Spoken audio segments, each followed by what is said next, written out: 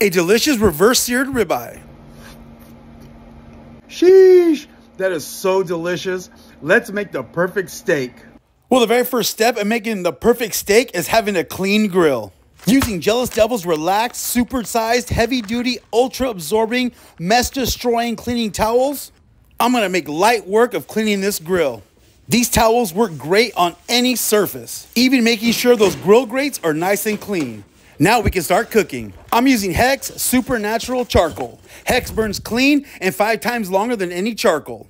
Load our chimney up and get everything fired up with those boom fire starters. Once I got them lit, I'm gonna put that chimney right on top and get that charcoal fired up. Once that charcoal's lit, we're gonna toss it in the grill. And here's where the flavor comes in. We're gonna give it a kiss of that whiskey barrel wood smoke. We're gonna toss them on the coals and let's go get our meat ready.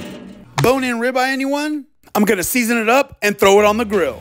I'm gonna reverse sear this ribeye, so first we give it a smoke bath. Close the lid. Step 1's done, now let's sear it off.